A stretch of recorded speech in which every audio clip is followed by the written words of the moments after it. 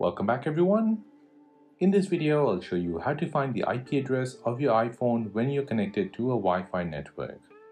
So, in order to find your IP address, you need to tap on Settings, then tap on Wi-Fi. Now here, you need to make sure your iPhone is connected to a Wi-Fi network. As you can see, my iPhone is connected to a Wi-Fi network. Tap on the information icon next to the Wi-Fi name. Now scroll down and here you'll see your IP address. This will be the number next to IP address. And that is how to find the IP address of your iPhone when connected to a Wi-Fi network. If you have made it to the end of this video, then please hit the like button and most importantly, please consider subscribing to the channel for more videos like this. If you have any other questions, then please do let me know in the comment section down below.